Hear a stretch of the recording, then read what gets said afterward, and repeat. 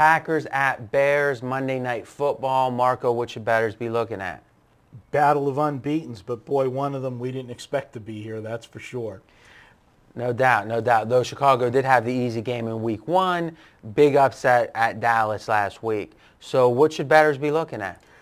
I'm going to be looking here for value, and I think that on this game, although my projection is going to be pretty close to the number, I think there's still some value on this Green Bay side.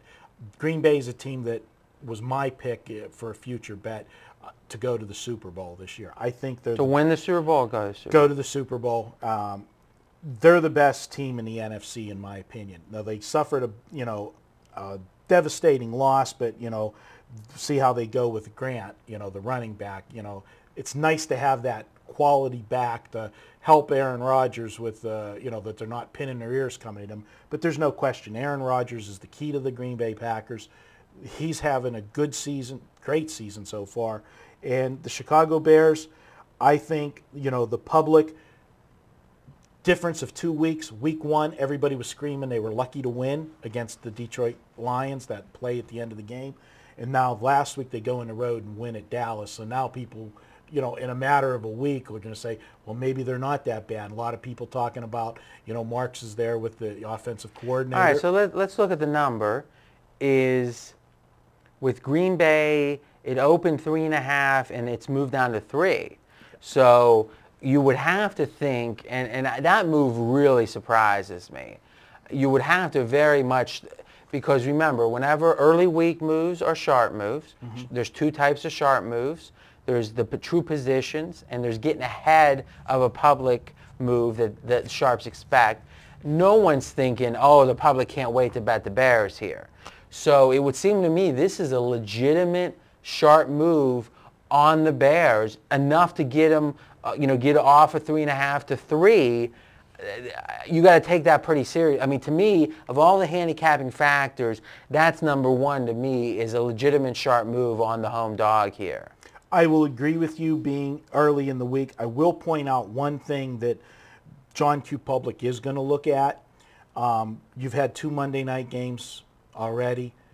You've had the home dog cover both of them. You had Kansas City beat San Diego, and you had San Francisco beat but cover against the Super Bowl champs. So, we always talked that back in the day, I mean, that was an automatic, no-brainer. Yeah. You had a Monday night home dog, you sent it with both hands.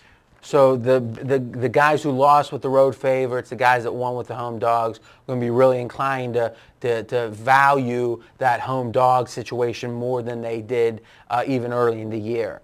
All right, so that might speak to the fact that the public might be less inclined to play Green Bay than we might think in general, but it doesn't change. It's certainly not going to, you wouldn't think, you might think, wow, Green Bay was going to be 80% of the money. Now they might be 50%, and it's going to be surprising because that split's driven by the home dog being 2-0. But Lordy B, no one's thinking when they see that 3.5 open, this thing's going down to 1. I got to get ahead of this. I think we can agree the sharps really do like the Bears here. So as you look at the handicap, why would that be? As I look at some of my notes, Bears are 7-18 ATS versus winning teams. This is a team that in the recent past just hasn't been able to match up against the best teams. The Packers have covered 4 straight in this matchup. So they beat the Bears and covered, I'm not sure if they won all those games straight up, but they've covered 4 straight games. So everything I'm seeing is, yeah, this Green Bay team's become a media darling, but now that it's down to 3, I'm not sure that there's really a great premium on them. My gut feeling is I like Green Bay. Can you make a strong case for Chicago? Because the Sharps certainly have put their money where their mouth is. I have Green Bay 24-20. So all right, so official projection. 24-20. One thing that I'll point out is right now, again, I alluded to it at the beginning, the fact that they beat Dallas, the stock is rising on Chicago. We know that Dallas is one of those public teams, so everybody's going to react or overreact more when there's something involving Dallas. The fact that they beat them just magnifies that win. The last 3 games between Green Bay and Chicago have been decided by 7 points or less. That means it's come down to 1 possession. So you've got a home dog, that really, if you look at the last 3 games, look at the history, they do look like a live home dog. And now maybe people are going to start to buy into the, Mike Mark's system, that he's brought to Chicago. I mean, Jay Cutler was 21 of 29 last week against Dallas for 270. And you think about it, this hate of Cutler, this hate of the Bears, really didn't happen till a quarter or a third of the way through last season. Entering the season, people thought Denver was held up by Chicago in that trade, and that Chicago got the best of it. Now Cutler is like this poster child for a bad quarterback. That clearly wasn't the perception until his horrible year last year.